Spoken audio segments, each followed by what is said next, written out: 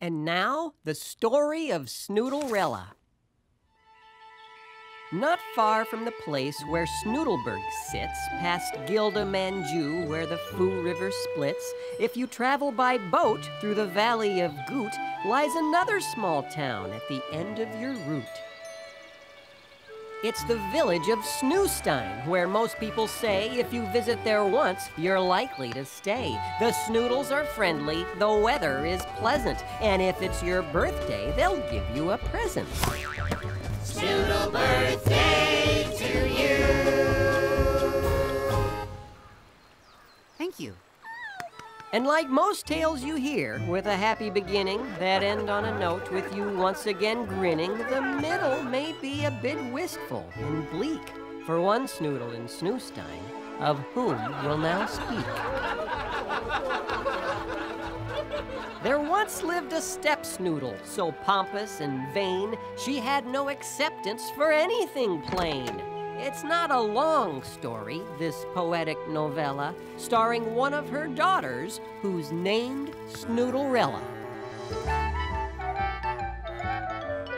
Child, I won't have that hairdo and pitiful dress. Any daughter of mine should be clad to impress. Straighten your glasses, fix that thing on your head. Just look at your sisters, The step Snoodle said. If you're to attend tonight's grand Snoodle Ball, which the king himself hosts on this first day of fall, I insist, for the sake of our good family name, you revise your appearance. Which is totally lame.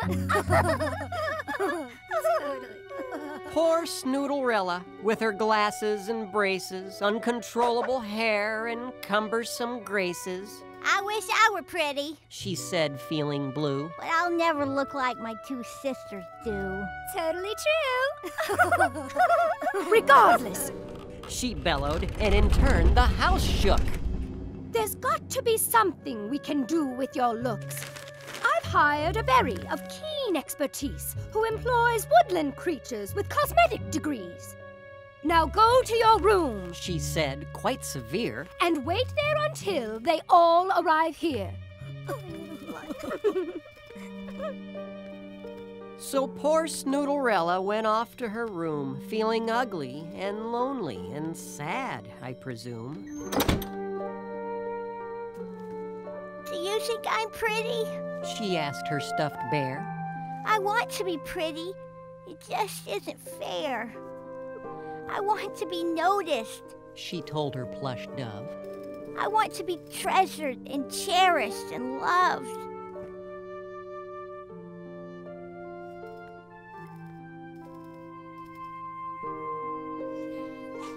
But she didn't feel pretty. And tired of trying, she laid down in bed and just started crying.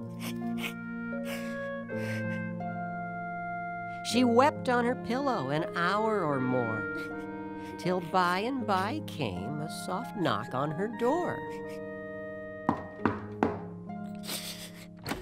Hello? Asked the woman, or should I say Berry, in a voice that was kind and gentle and merry. Are you Snoodlerella? Though she knew it was her. I am your godmother. Pleased to meet you, I'm sure. My step-snoodle told me She said with self-pity. that you and your ducks will make me look pretty. Absolutely we will. And the ducks added,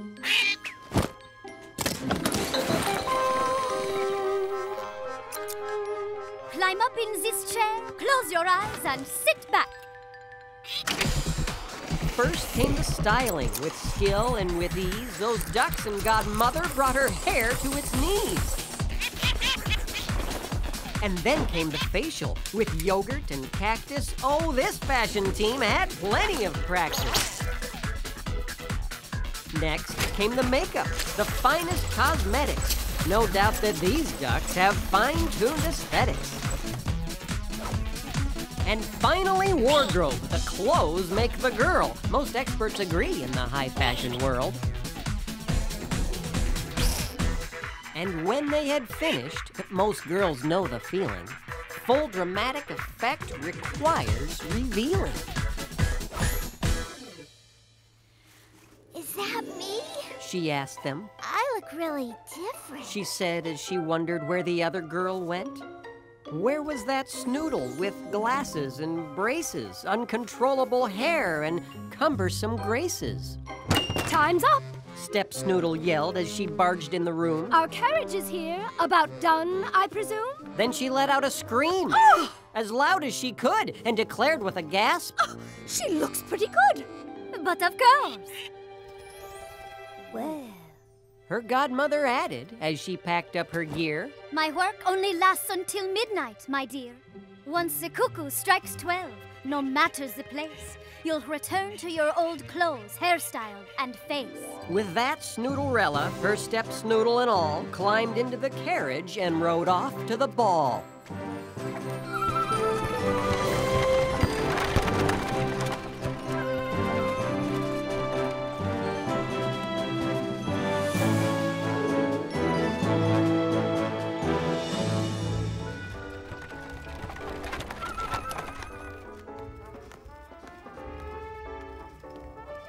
And what a ball it was! The whole town came to dance.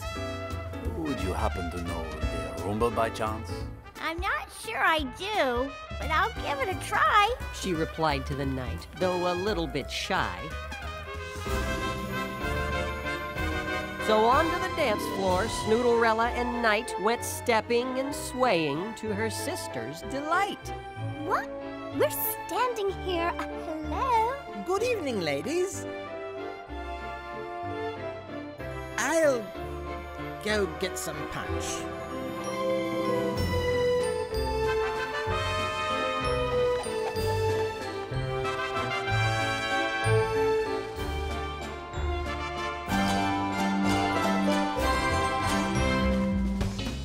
She polkaed and twisted, and tangoed and samba'd. She waltzed and she two-stepped, and shimmied and salsa'd. She hulaed and limboed and congaed and shuffled. She jived and she square danced and cha-cha'd and hustled.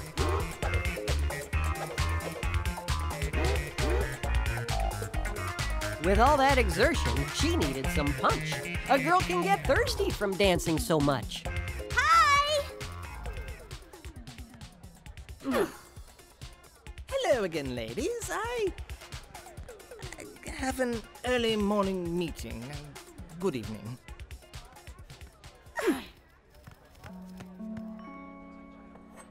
Alone at the punch bowl, she grabbed a cool drink. As she sipped from her cup, she started to think. I guess looking different can cause quite a stir. Am I beautiful? Really?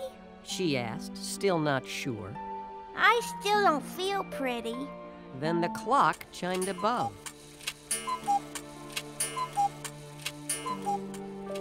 I still don't feel cherished, or nurtured, or loved.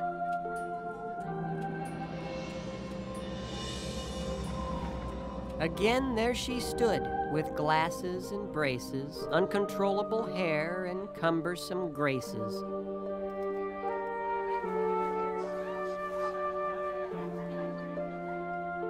So back to herself in that hall, all alone, she set down her cup and turned to go home. Excuse me, young lady. The voice asked. If I might, with permission, of course, have the last dance tonight? With me? She asked, startled, as she turned to the voice. You must be mistaken. I'm an awfully poor choice. Who told you you're awful? He asked. How do you know? Can't you see for yourself? The whole world tells me so. Then onto the dance floor walked the king, as he said. Would you like to, my child, hear what I think instead? Then the hall filled with music. As the king took her hand, she asked, Your Majesty? Please, I don't understand. I think you're beautiful, the king said as he smiled. I treasure you deeply. You're lovely, my child. I think you're beautiful. Your hair and your braces, your glasses and clothes, your cumbersome graces, and many more traits, which I could speak of, There's nothing about you I don't truly love. You're kind and you're honest. You're funny and smart. You're really quite charming. You have a good heart. Your Majesty, She asked as a tear came in view. I'd like to believe you. Is that really true? Of course it is true, every word that I say. Daughter, I am the king, and I made you that way. I delight in your beauty. You're wonderfully made. I knew you before Earth's foundation was laid. You're precious to me, every hair on your head. Daughter, hear and believe. The Snoodle King said. Then the music grew soft and came to an end when the cuckoos above struck 12 once again. She smiled as she stood in that hall all alone. I'm beautiful, She said, and turned to go home.